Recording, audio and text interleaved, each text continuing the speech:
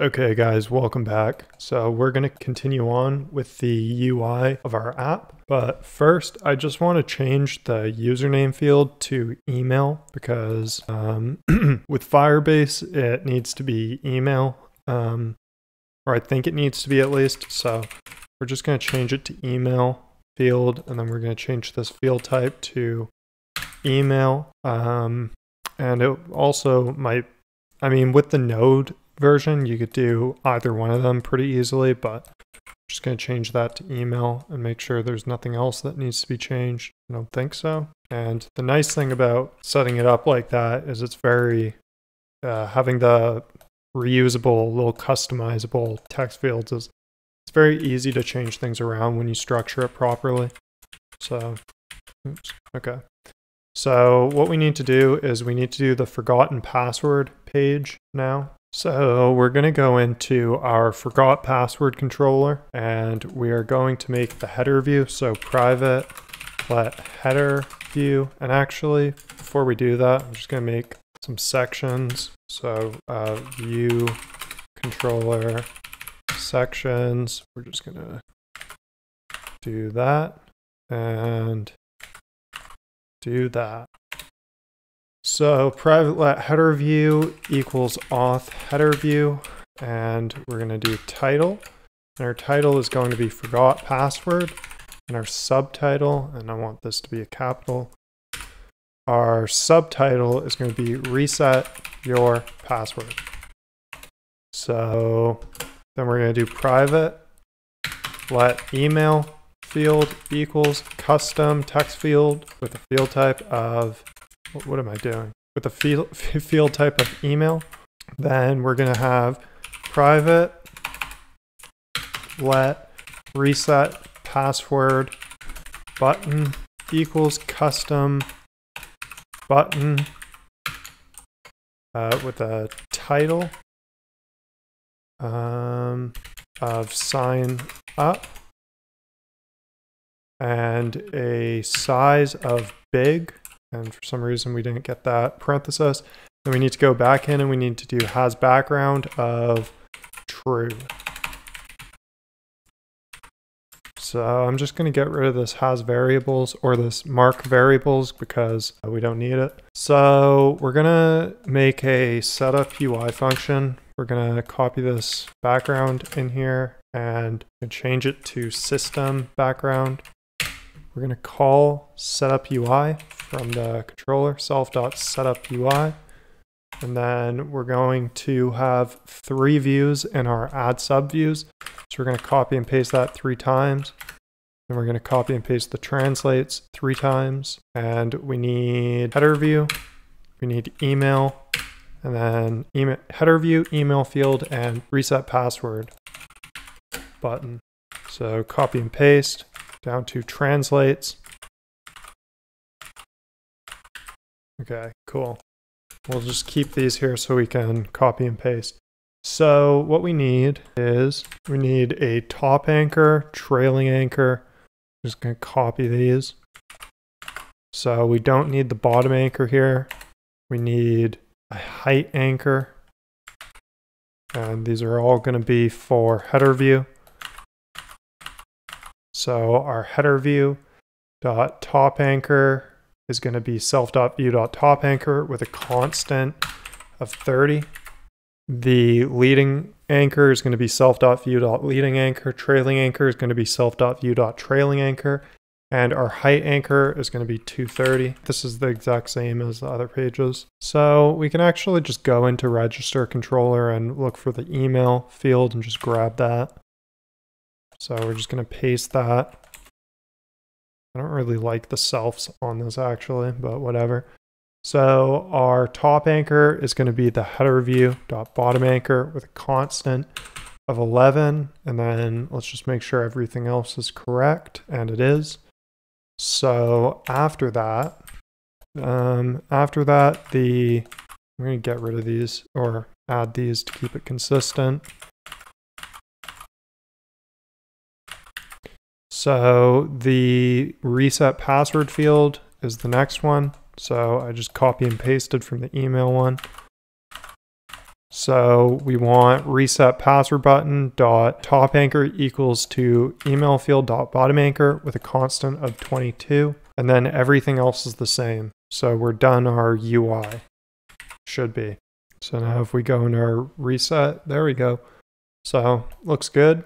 So one thing that we do want is we do want the back button, and it's not there because we disabled it in the previous one. So on our view will appear, super.view will appear, view will appear with animated, passing in this animated variable.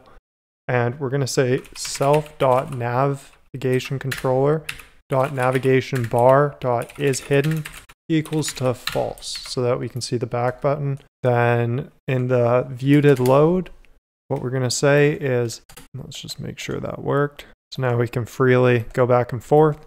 So in the view did load, we're going to say self.reset password button .add target, not subview, target, add target for self selector did tap forgot password for event dot touch up inside. So come down to the selector, or we're actually going to copy the name first, and in our selector section we're going to say at Objective-C private func, and then did tap forgot password parenthesis, you get the drill. And we're going to say guard let email equals self.email.text, and then we're going to do exclamation point email dot is empty else return.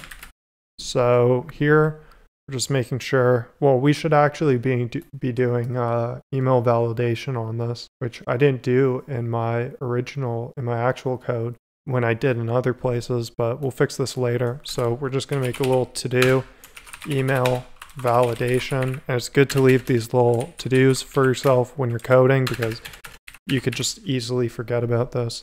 So we don't really have to do anything more here, so we can move on with our project. So one thing we will do, this is actually shorter than I thought. I'm going to split the alerts into a different video so I can title it a little bit different. But in home controller, let's just do view controller sections, and we're not really, the point of this series isn't really to make a nice home page, so we're not going to. So variables we can just get rid of. All we're going to have is just a label. So we're going to say, I'm going to use my auto completion for UI label, and we're just going to say for the title, just loading ... Usually I like to put error so that we know if something's wrong. Font of size 24, we're going to do semi-bold.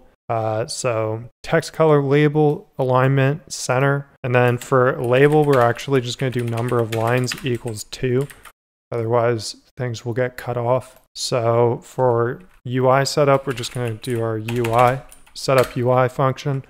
We're going to paste the background color in here, which is just going to be system background, and we're going to call this in our view did load. So we're going to want a navigation item of self for logout. So we're going to say self.navigation item .write bar button item equals UI bar button item, and we're just going to do one with a title. Title is logout, style is .plain. Target is self, selector, action is selector, did tap logout. We're going to copy our did tap logout function. We're going to come down here and say at Objective-C private func did tap logout. So we only have one UI component, which is label. And all we're going to do is we're just going to have a center X and a center Y anchor. So for now, we can come to our view to the load, and we're just going to say self.label.text equals, and I'm just going to do CodeBrah dash n or \n, and then just CodeBrah at gmail.com. And that's all the information we're going to show. So there we go, CodeBrah, and then CodeBrah@gmail.com. But the only reason I'm using the username is just to show how to save data in Firebase, and then also Node.js. So we don't have our right bar button item. And that is because when we're opening this view controller, we're not doing it. So we need to go to login controller.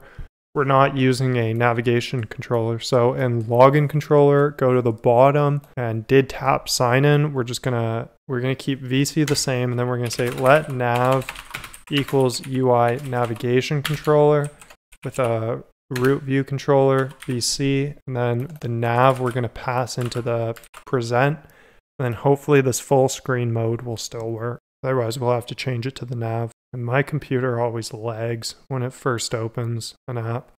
So no, it doesn't. So as you can see, it's modal now. So we want to do nav.modal presentation style equals .full screen. Okay, perfect. So we have our logout button, and we can leave it there. I'm going to look to see if there's any more UI things we need to do. Okay, so it looks as it's pretty much done. The last thing we have is the AlertManager, which I want to do before we split off Firebase into the Firebase version and then the Node.js into the Node.js version. So we're going to do that in the next video. I'm just going to make its own separate video. But yeah, so that's all. If you're excited for the Firebase and Node.js versions, please click subscribe. I'm going to continue making content like this. I like doing the tutorials on like building actually something. I do want to do some basic Swift tutorials. I want to do a whole playlist on that. But yeah, anyways, so hit the like if you're liking the series, and that is all. Thank you.